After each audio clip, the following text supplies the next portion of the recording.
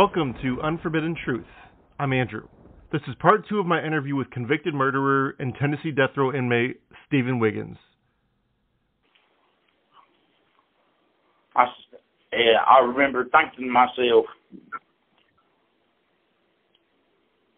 he's going to shoot me if he sees his pistol.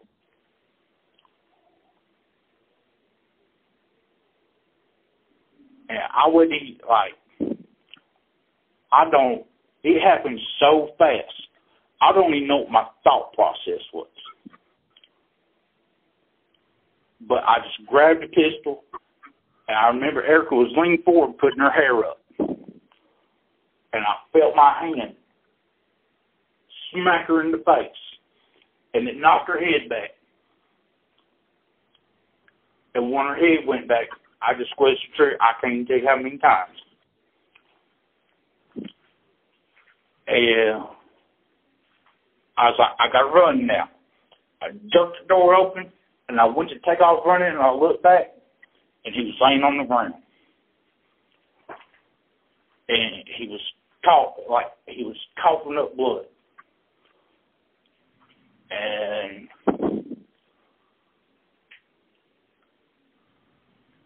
I was like, oh, shit. And I just went in automatic mode. I don't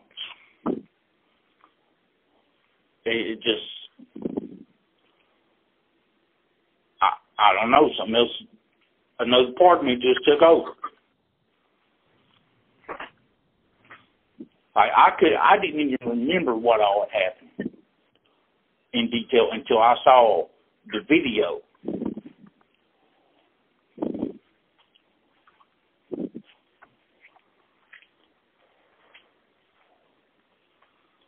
But I loaded it, I run up and got his car and pulled it back to where he was. And when I looked up, Erica was running as fast as she could away. And I was like, well, I'm fucked. And I put him in the car. And I go to take off, but I'm facing the opposite direction of where I want to go. So I go down the road and I turn around and I come back up. And I look for Erica to see if I can see her. And she's nowhere to be found. So I turned to go out the main road. And as I go up the little hill coming up from the stop sign right there, his backup comes over the hill.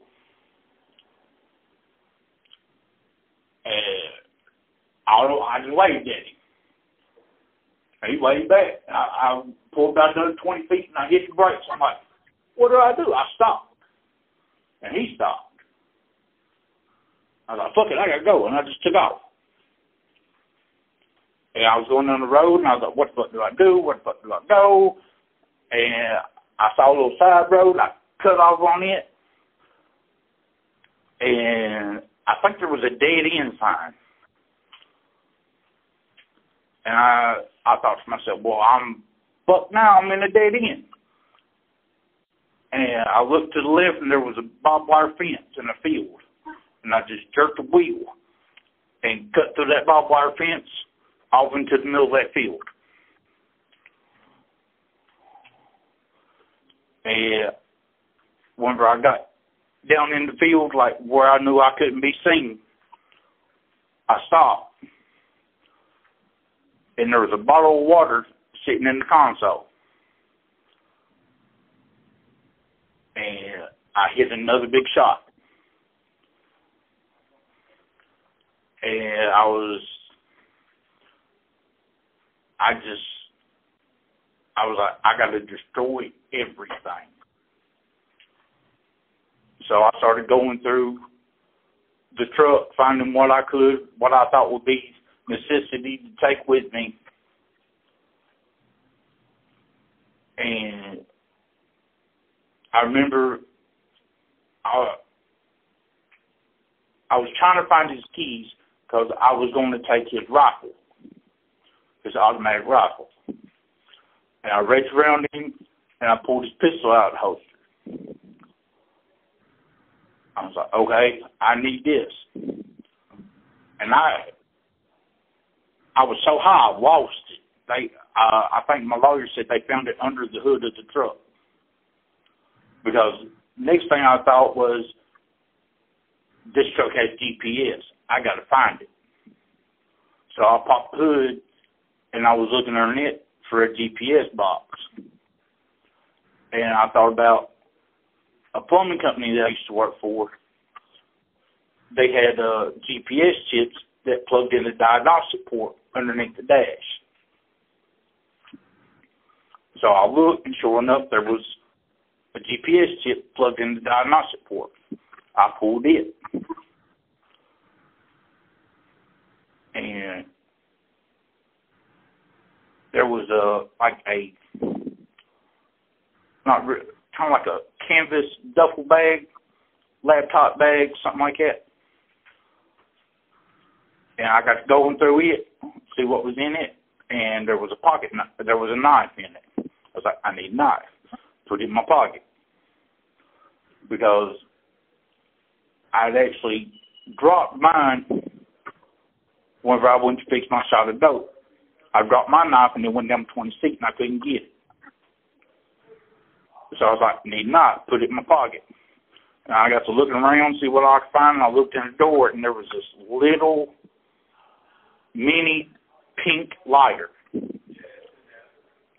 And whenever I saw it, I was like, I got to burn this motherfucker.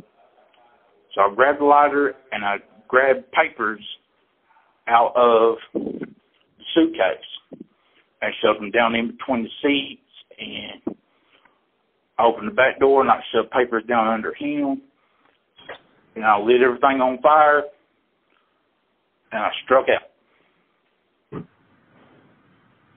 And I cut across a couple of fields, through a patch of woods, and I come out to a creek with a little bridge there. And I heard cars flying down the road. I was like, oh, shit. So I duck up under the bridge. And, I peek around the edge of it, and I see SUVs, 3 or 4 of them just across that bridge as fast as they could. And I had the bottled water and everything. I was like, well, fuck. And I made up another big shot of dope and I hit it. And I come out, went up on top of the bridge, and cut across the road, cut across the field. There was another road. I went across it, and there was a big bank that went up it, probably 15, 20 feet, with trees growing all up it. And I could hear vehicles tearing down the road. And I climbed up that bank as fast as I could. I remember there was a barbed wire fence at the top of it. And I went across the barbed wire fence, and my pants hung on the fence. So as I tried to jump off of it, my leg caught. And I just hit my back flat on the ground with my legs stuck straight up in the air. And I looked down the bank, and I watched cop SUVs come flying by. And I run about halfway across this big field. And there was a tree. There was a creek that cut through the middle of the field. And there was this big tree that had fell over.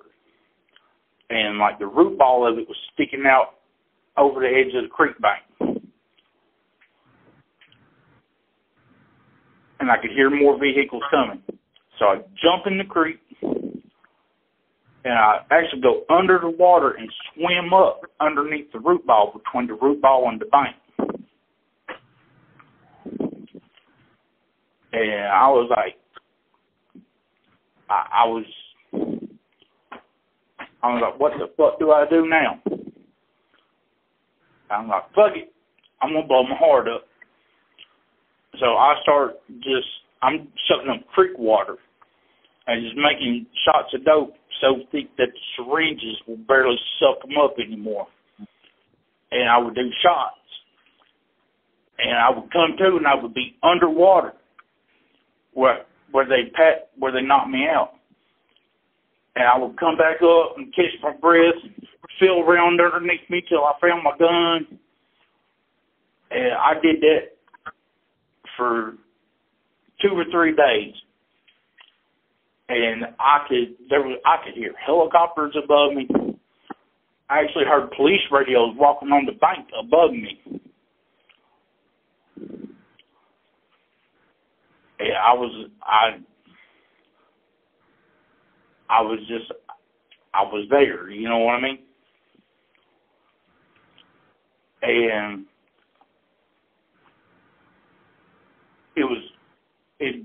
I knew it was early one morning. I didn't know how many days I'd been there. And I hadn't ate in probably 20 days. I've been up for 20 days. And I thought, I better go find something to eat. So I take bricks of dope, and I break them, like I cut them open and everything, and drop them down in the creek to get rid of them. I come out, climb up the bank, cross the rest of the field, and cross this big metal gate. I'm out in the middle of the country, so I'm thinking there's a garden, there's something. I got to find something to eat. And I was walking down the road, and I didn't make it far. And I remember I was feeling dizzy, and my legs were so weak and tired I could barely walk. And I got off to the side of the road in the tall grass and sat down, and I think I seized out. Because whenever I come to, there was a state trooper SUV parked at me.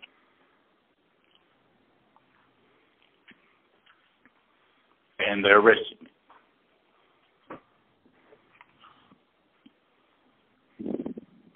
Do you remember what that arrest was like?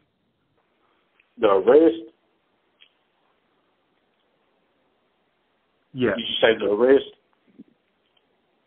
Yeah. Do you remember what it was like when you were arrested with all the cops and everybody around? It was 2 state troopers. And when I saw him come around the back of the car, I thought, I didn't know where my backpack was, but the guns was in the backpack. And I figured, I was a dead or alive taken at that point, so I figured I'd better cooperate so I didn't have any weapons and try to go peacefully. I do remember, I passed out in the back of the cop car, and I woke up, and they was driving me around the parking lot that was full of police. And then they stopped, and they opened the door, and a bunch of them was looking at me, and I think they was taking pictures and shit. And I remember they closed the door back. Whenever they closed the door back, my leg had went between the seat and the door. So I started hollering at them that my leg was stuck. And they finally opened the door and let me fix my leg. And then they took me to the hospital. And I got to the hospital, and they made me take off my clothes. And I remember I hit the bed, and I was gone. I don't even know how many days I was in the hospital.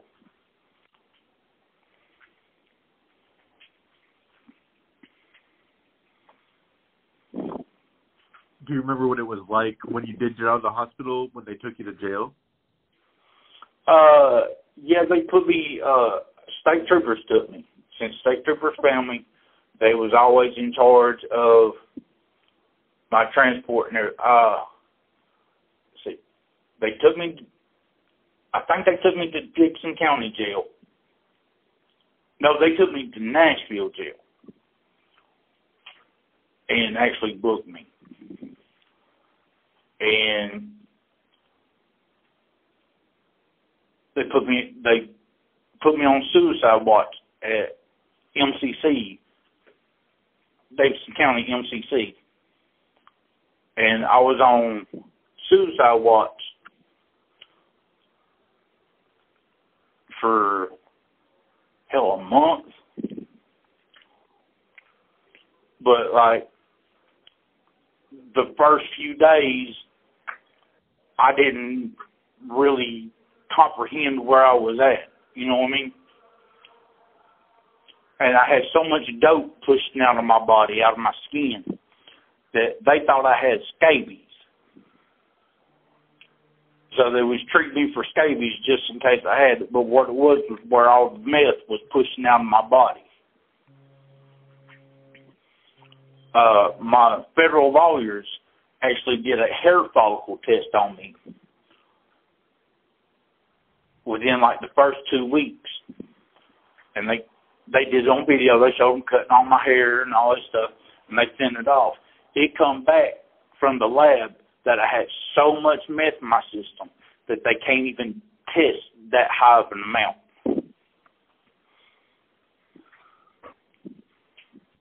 While you were on trial, were you offered any type of plea deals? No. I had, my only option was a death penalty trial.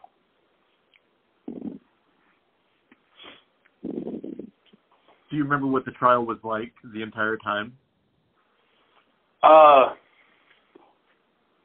Man, a lot of it was difficult. Just listening to what other people had to say about me and knowing that I'm not really that person and having to watch the body cam video knowing his family was watching it too.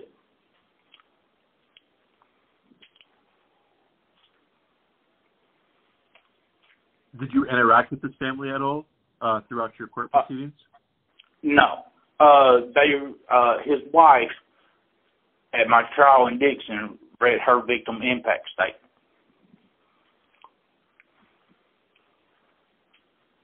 And how did that make you feel at the time after you heard it? Man, it made me feel smaller than a piss ant. My lawyers actually advised me against... You have 1 minute remaining. Well, my lawyers actually advised me against testifying on my own behalf in court. Do you regret not testifying? Yeah. They told me not to say nothing. Can you talk about what your experience was like every time you did go to court? I know Erica, in our previous interview, she said that they had used Sergeant Baker's cuffs on you every time you went to trial. Is that true? Yeah, they used Sergeant Baker's handcuffs on me. They had him inscribed with his name and I think his car number and the scripture, peace be to, or blessed be the peacekeepers.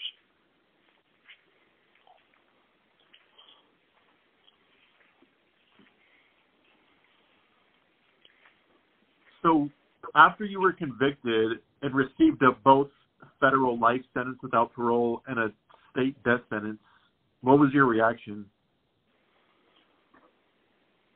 Really, I knew it was coming. It wasn't a major surprise.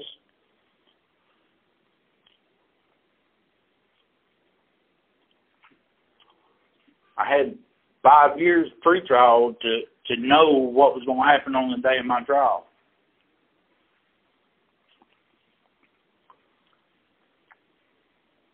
So, do you remember what it was like on your way to death row after you were convicted and sentenced, whether it was on a bus or in a van or whatever?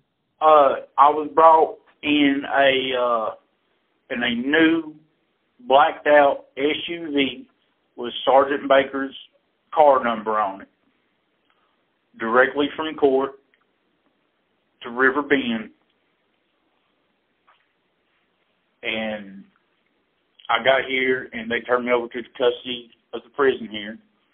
They changed me out, and brought me over to Unit 2 Death Row. When I first got here, there was some ex-cops from Dickson County that worked here. And they had them convinced that I was going to be a big-time troublemaker and all this shit. So they put me in a cell behind a special pie flat, which it's got a sliding door, and it's got like a tray built out front of it with a lid that closes on it.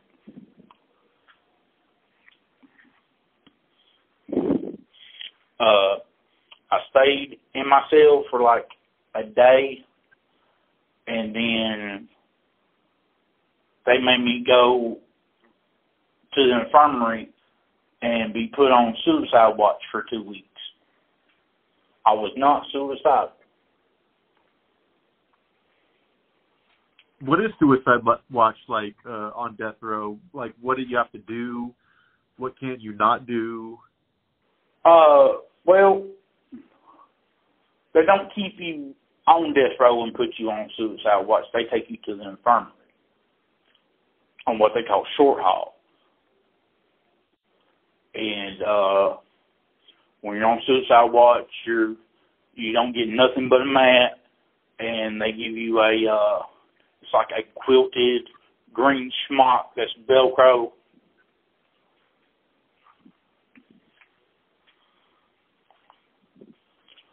Which I'm like way too big for those, so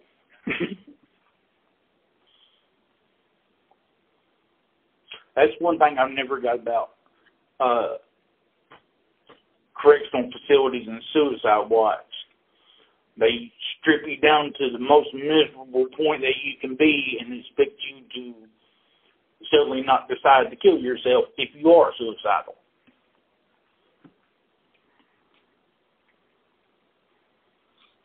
And how long did you spend on suicide watch before they let you back into your cell? 2 weeks.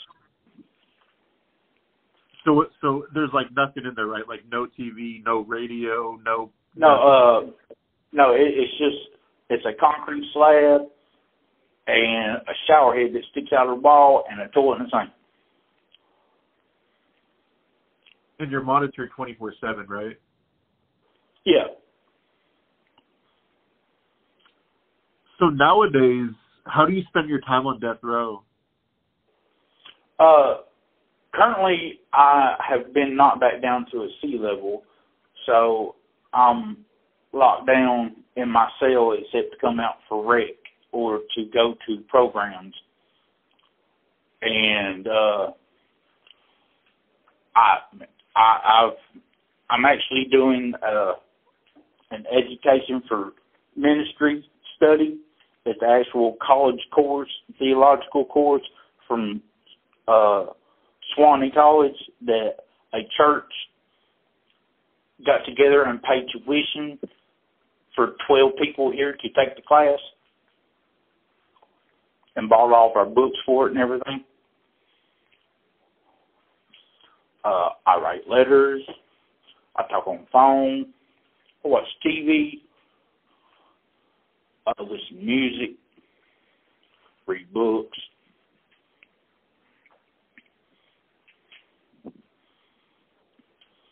Six years later, do you have remorse for the shooting of Sergeant Baker? Well, of course. I mean, I've done a lot of bad things in my life, but it was mostly to bad people. You know what I mean? But this was an innocent man. My lawyers are trying to talk me into filing motions for new trial, for, trying to get off death row. And I don't want to put his family back through another trial. I don't want them to have to sit in a courtroom and watch that video again.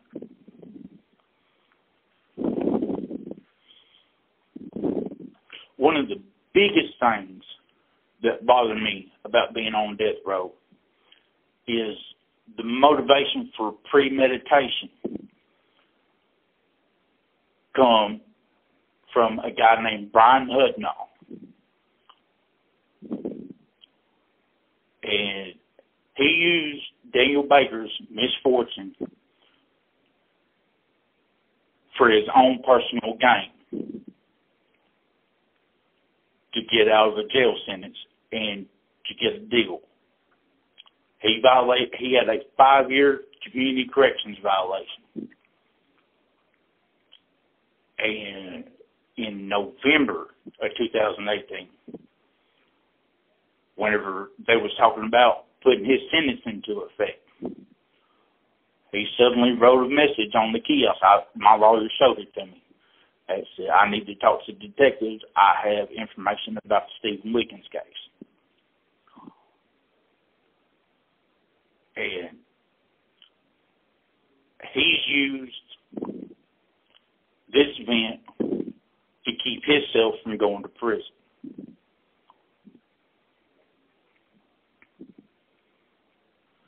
So looking back now, do you think there's anything that you or Erica could have done to prevent the murder of Sergeant Daniel Baker? Erica, no, because she didn't have a clue that anything was going to happen. You know what I mean? She did not have part in killing Daniel Baker. I can't say her actions after she ran away, but her personally having involvement in it happening, none whatsoever.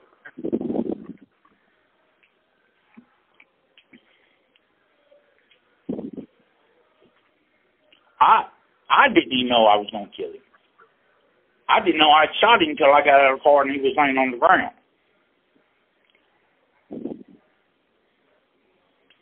So she didn't have any clue that anything was about to even happen.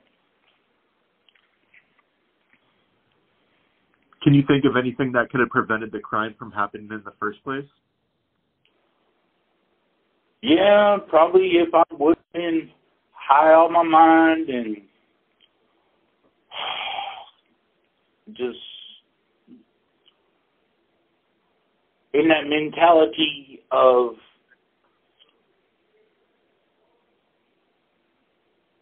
what being a drug dealer puts you into, you know what I mean?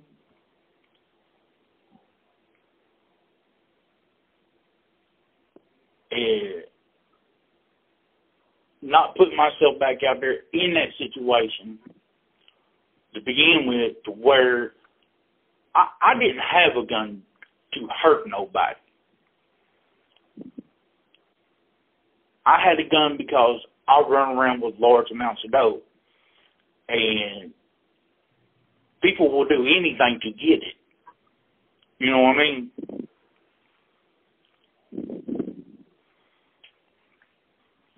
How does prison politics work on Tennessee's death row when it comes to using the phone, showers, etc.? Well, in A pod on death row, showers are in the cell. In B pod, there's 3 communal showers. And A levels, you're allowed to move about all day freely, except for lockdown time, which is 11 to 12 and 4 to 5. And then we lock down every night at 8:30. But other than that, you're pretty much free to move around as long as you're A level. We got our own kitchen here. We get, for people's birthdays and stuff, we come together and make pizzas, and we cook burritos, and we have our own laundry here on the unit, so we wash our own clothes.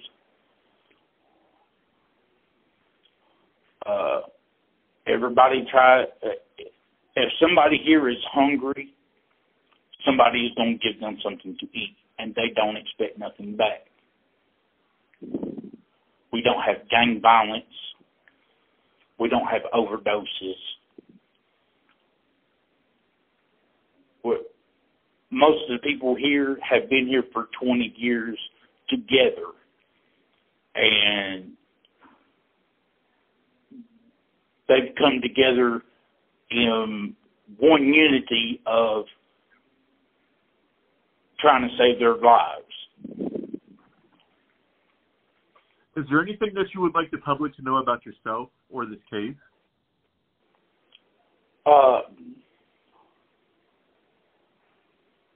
This was a horrible tragedy against a good person. And I know people out there are struggling with mental health and drug addiction. And a lot of the people that I've come in contact since this has happened,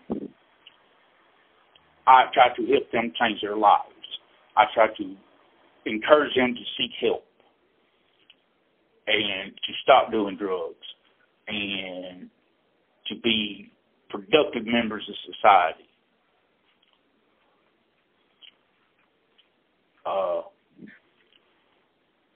I've actually got a few people off of drugs since I've been locked up because I straight up tell them, look, this is where the fuck you're going to wind up. So do what you got to do to straighten out your life. If something could come of this, I would like there to be some kind of program established for people with mental health problems and drug problems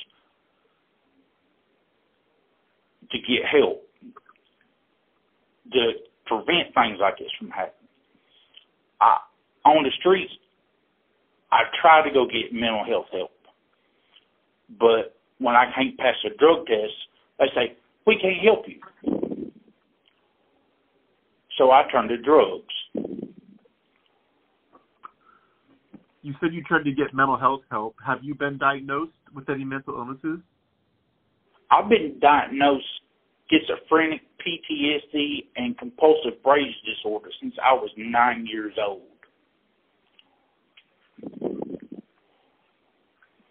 Do you hear voices or see anything that's not there? I constantly see things moving around me. And I hear voices. I can have full-blown conversations with myself.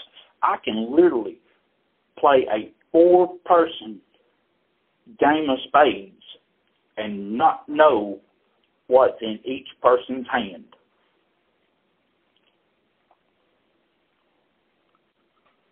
Were you hearing voices the day of the shooting of Sergeant Baker? I've never stopped hearing voices. And the higher I get, the worse things get.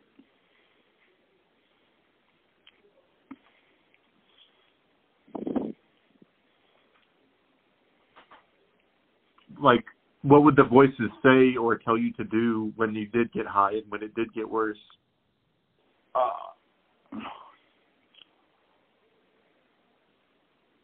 My alias, people call me Frisco Kid because the most dominant voice in my head is actually a Latino man. He speaks Spanish. I don't know Spanish.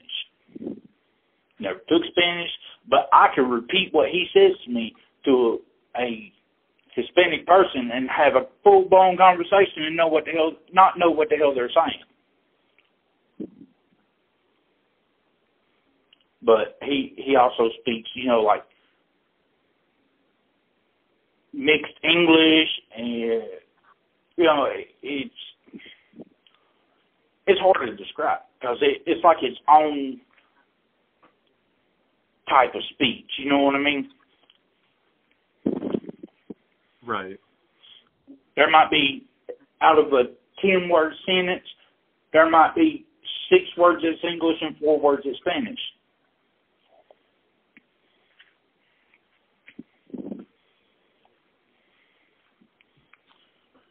So do you think there are any misconceptions about you in the media? I'm not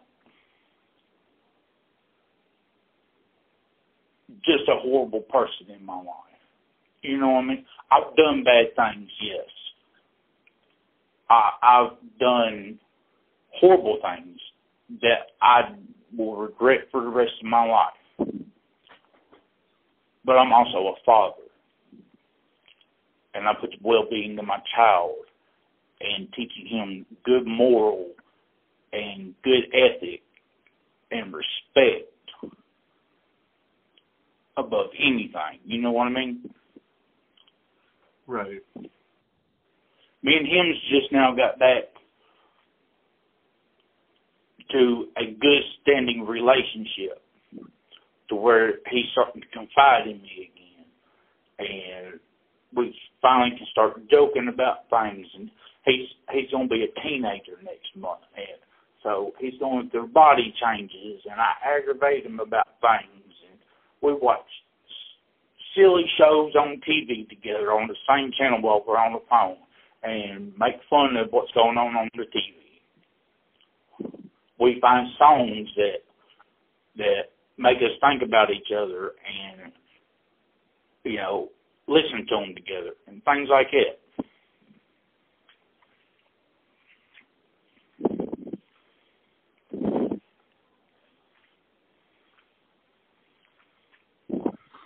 So, before we conclude this interview, is there anything that you'd like to talk about that we haven't covered yet?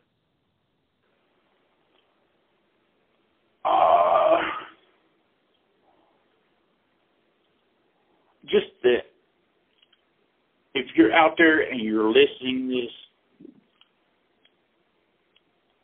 and you're in that state of life where you're on drugs and you're selling drugs and you're living that kind of lifestyle and being the person that you have to be to successfully do that, change, because it's not worth it.